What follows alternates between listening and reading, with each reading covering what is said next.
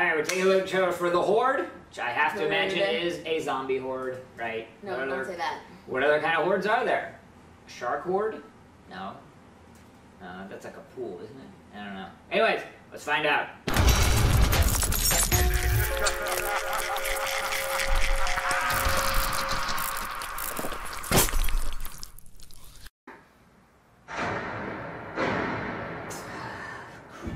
10% of all hoarding cases involve extremely haunted properties. Oh, Rockford, what? Ohio, March 19th. A group of reality show experts set out to reform a hoarder with several condemned homes. Murph Evans has been collecting antique furniture and pottery properties for the last 50 years. He's a stage 5 hoarder. It's going to be a bigger job than I thought. Crunch time.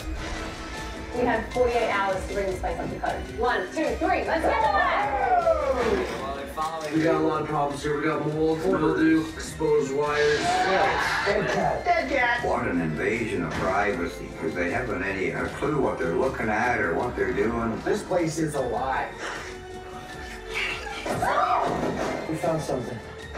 The question is, has Murph Evans ever killed anyone in this house? I think the show is completely fucked.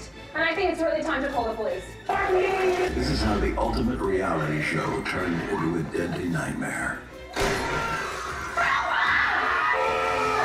There's another hoarder. There's 2.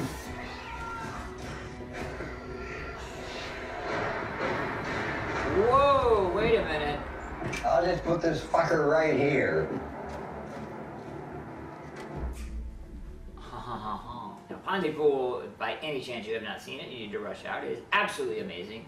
Canadian, very clever, very original idea, very well done, very subtle. This, obviously not subtle. And I guess maybe towards the end there, what should you have to admit, it looked pretty bloody and gory. Is this horror comedy? Good question. I don't know. I did not see enough comedy in there. Did you? Yeah.